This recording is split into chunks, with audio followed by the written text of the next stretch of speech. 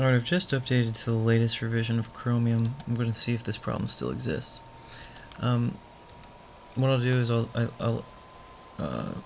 load an HTML file that's on my machine, and then I'll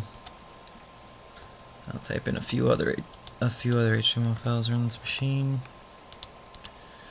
I don't know if there's a specific number that causes this problem to happen or what, but alright.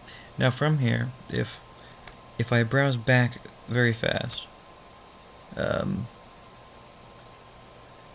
I end up, according to the address bar, I'm at the new tab page, although clearly this isn't the new tab page.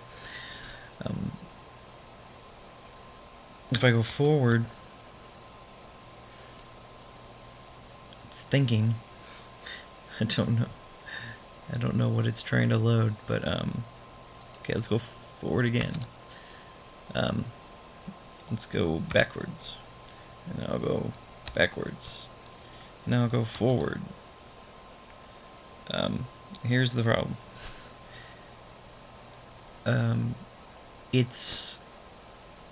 It thinks every page is the new tab page now, so if I go forward again, it still thinks I'm on the new tab page. I've lost the URL, so the address bar stays blank, and it even has the bookmark bar behavior of the new tab page. Let's see here. All of my extensions are disabled right now, so that's not causing the problem. And